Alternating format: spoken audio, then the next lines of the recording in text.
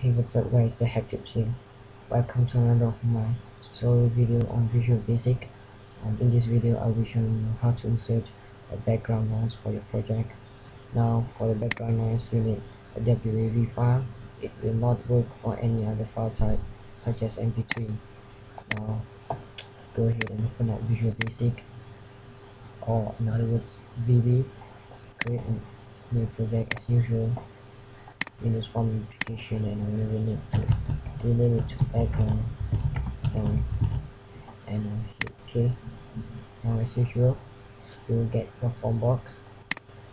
In this tutorial I just want to add a background noise, so I don't need any list or checkboxes or labels.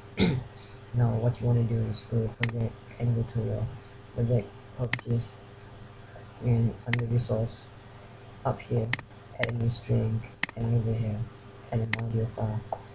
Now what you want to do is drag your audio file straight into the box like so. Now go back to your project file and close the background sound and hit yes. So it's time for the coding. Double click form box and you need to enter My.Computer.Audio.Play, open bracket, my.resource dot your audio name, for its hack comma space AudioPlayMode.Background. Now you got two options here. It's either background or background loop. If you put in background, the your background sound will play just once.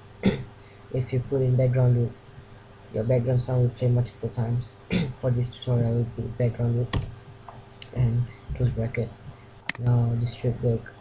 Just debug the program. As you can hear, it worked, and it's a hack multiple times, but I'll show you. If there's no loop, insert it and debug the program again. See if it's a hack just a single time, and I want to do 1 or 2 loop.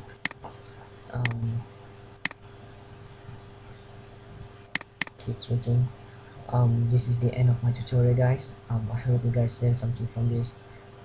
Please leave a comment, thumbs up this video if this helped you, and subscribe to my channel for many other videos many other tutorial videos on Visual Basic 2000 Express. Thanks for watching. Bye.